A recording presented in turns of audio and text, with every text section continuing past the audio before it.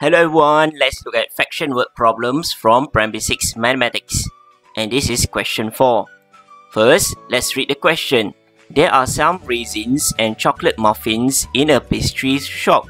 If 84 raisin muffins are sold, 1/6 of the muffins left will be raisin muffins. If 56 chocolate muffins are sold, 2/5 of the muffins left will be raisin muffins. How many raisin muffins and how many chocolate muffins are there in the pastry shop? Next, let's underline the key phrases for this question. So the first key phrase is that there are raisins and chocolate muffins in a pastry shop. So this is a 2-if question. So the first if is that if 84 raisin muffins are sold, 1/6 of the muffins left will be raisin muffins. The next if is that if 56 chocolate muffins are sold, 2/5 of the muffins left will be raisin muffins. So we need to find the number of raisin muffins and chocolate muffins in the shop. So we're going to use ratio method to solve this question.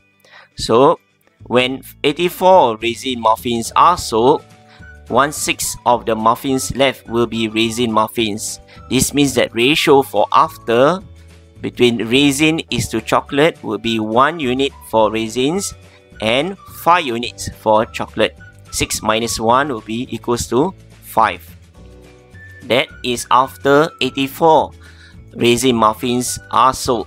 So the ratio for before between raisins and chocolate will be 1 unit plus 84, and for chocolate muffins is still 5 units.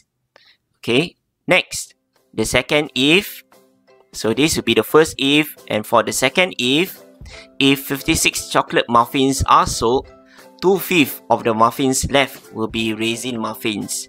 So the number of raisin and chocolate muffins for before will remain the same.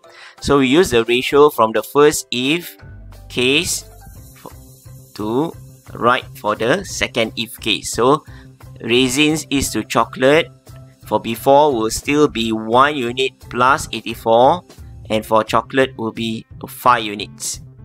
Next, if 56 chocolate muffins are sold, so we minus 56, then the ratio for after between raisins and chocolate will be 2 parts for raisins and 3 parts for chocolate from the fraction that is given here. Alright, we use parts to differentiate these units and these parts, okay, for the before and after. So how do we use this ratio for before and after? We can form 2 equations from this. First equation will be 1 unit plus 84 will be equals to 2 parts. The second equation will be 5 units minus 56 will be equals to 3 parts. So we are going to use simultaneous equation method next. So we make the number of parts equal by making these 2 equations into 6 parts. So for the first equation you multiply by 3, and for the second equation you multiply by 2. So this will be 3 units plus 252 plus equals to 6 parts. For the second equation will be 10 units minus 112 equals to 6 parts. Then we can combine these 2 equations to get 3 units plus 252 equals to 10 units minus 112. So we simplify this equation, we get 7 units equals to 364. Then 1 unit will be equals to 52.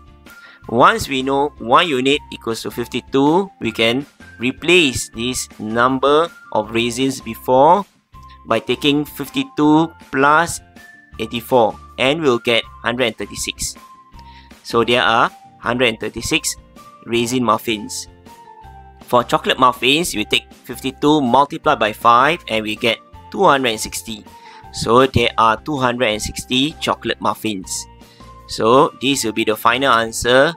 136 raisin muffins and 260 chocolate muffins are in the pastry shop. Alright, that's all. Thank you. Bye-bye.